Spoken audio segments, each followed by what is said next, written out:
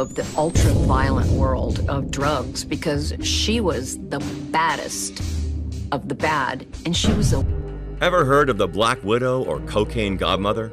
Griselda Blanco was one of the deadliest women of all time and an infamous name in the cartel industry. What is her backstory? What made her into the Queen of Narco-trafficking? How did she meet her end? Watch until the end to learn everything about one of the most feared female criminals to ever exist.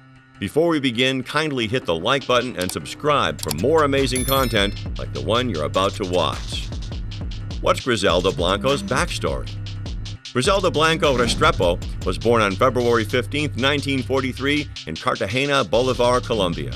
She was born to Ana Lucia Restrepo and Fernando Blanco, though raised by her mother. Blanco was a Colombian drug lord associated with the Medellin Cartel. She is also known as La Madrina, La Dama de la Mafia, Lady of the Mafia, the Black Widow, the Cocaine Godmother, and the Queen of Narco-trafficking. La Madrina started her criminal life at the early age of 9. She became a contributor to the drug trade between Colombia and the United States in the 1970s through to the early 2000s. Griselda Blanco was also a pioneer in the Miami-based cocaine drug trade and drug war violence during the 1980s through the early 2000s. Blanco was a ruthless drug lord who built a multi-billion-dollar drug trafficking empire as she became the first ever billionaire female criminal. The Colombian and U.S. federal authorities ruled her responsible for up to 2,000 murders during her drug trade involving Colombia, Miami, New York, and South California. She was indicted in the U.S. on federal drug conspiracy charges with 30 of her subordinates in April 1975. However, she fled to Colombia before she was arrested. Blanco returned to Miami in the late 1970s and became a center figure in the drug-related violence known as the Miami Drug War. Also known as the Cocaine Cowboy Wars, this violence occurred in Miami in the late 1970s and early 1980s. Blanco was more than willing to use violence against her rivals in the drug trade and those who stood against her business.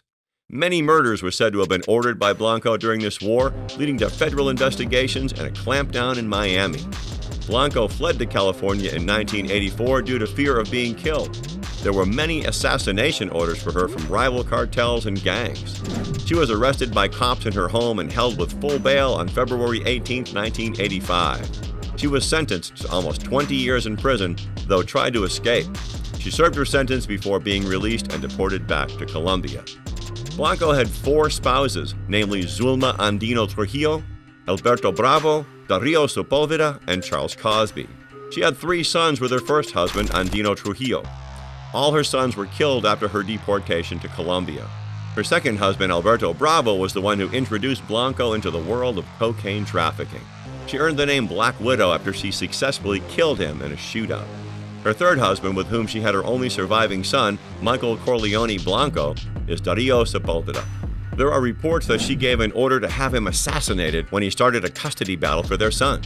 Her fourth husband, Charles Cosby, is the only surviving spouse. Blanco has reportedly retired from the life of crime after being deported to Colombia. However, she was shot and killed on September 3, 2012 in Medellin, Antioquia, Colombia. The Queen of Narco-trafficking was one of the richest and most dangerous women in the world. Her net worth as of 2012 was an estimated $2 billion. She earned the title of the most powerful drug kingpin of her time during her peak. What made her join the drug industry? Griselda Blanco has a history of crime from her early years. Though she was born in Cartagena, there are reports that she was baptized in Santa Marta. At age 3, Blanco moved to Medellin with her mother, which kick-started her criminal life. At the age of 9, Blanco ran away from home to escape the sexual assaults of her mother's boyfriend. At age 11, Blanco helped kidnap and eventually kill the child. Her former spouse, Charles Cosby, recounted how she kidnapped the boy, asked for ransom from his family, and shot him when his family refused to pay. She was said to have shot him from an upscale flatland neighborhood near her neighborhood. Blanco's early criminal life also involved pickpocketing before age 13, looting, and alleged prostitution until age 20. She was said to have married a small-time criminal, Andino Trujillo, and they had 3 sons. The couple subsequently got divorced, and Blanco was said to have ordered his death several years later. In the early 1970s, Blanco met Alberto Bravo, a drug trafficker whom she later married. Bravo introduced Blanco to the world of the cocaine trade, and they became business partners. They migrated illegally to the United States to establish their cocaine business in New York. Blanco fled New York to escape indictment, moved to Colombia, and returned to Miami in the late 1970s. Settling in Miami, she built and ran a drug trafficking empire that earned her multi-billion dollars. Blanco may have joined the drug industry in her late 20s. However, her flair for crime started in her early childhood. Being raised in a community with criminal affinity, a victim of sexual crime, and poverty laid the foundation for Blanco's involvement in the drug world. What was her experience as a drug lord? Griselda Blanco earned the nickname Queen of Narco-trafficking, and it was for obvious reasons. After her marriage to Alberto Bravo in the early 1970s, the couple illegally migrated to Queens, New York. They established a sizable cocaine business there as their base and started infiltrating the United States. Blanco's creativity was vital in the success of their extensive and high operation. She notably had lingerie with secret compartments made to smuggle drugs into the United States. In 1975, there was an indictment on Blanco for drug conspiracy charges, which she fled from avoiding capture. She later returned to Miami in the late 1970s. She also killed her husband and business partner Alberto Bravo in a shootout later that same year. Blanco got reports there were millions of dollars missing from the profits of the cartel they had built together. She traced the missing money to her husband, whom she believed had stolen it. In a Bogotá nightclub parking lot, Blanco confronted her husband, which led to an exchange of arms. According to the Guardian reports, Blanco, then 32, pulled out a pistol. Bravo responded by producing an Uzi submachine gun, and after a blazing gun battle, he and 6 bodyguards lay dead. Blanco, who suffered only a minor gunshot wound to the stomach, recovered and soon afterwards moved to Miami, where her body count and reputation for ruthlessness continued to climb. After her husband's death, Blanco earned the alias Black Widow.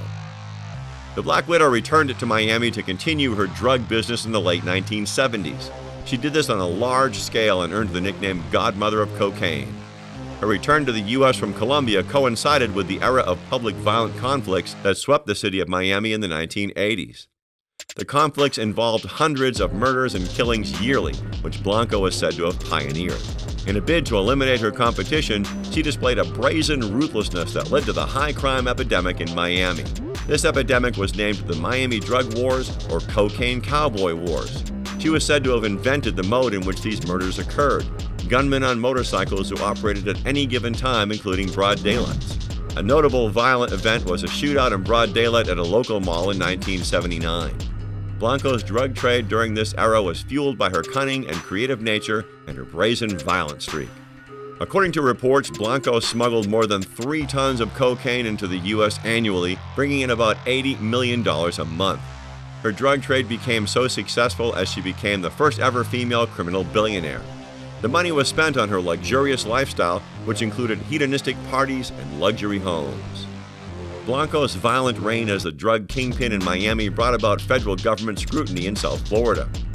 A central tactical unit, a joint operation between Miami-Dade Police Department and the DEA anti-drug operation, clamped down on Blanco's cartel and her violent operations. This led to the demise of her organization and the freewheeling, high-profile Miami drug scene of those times later.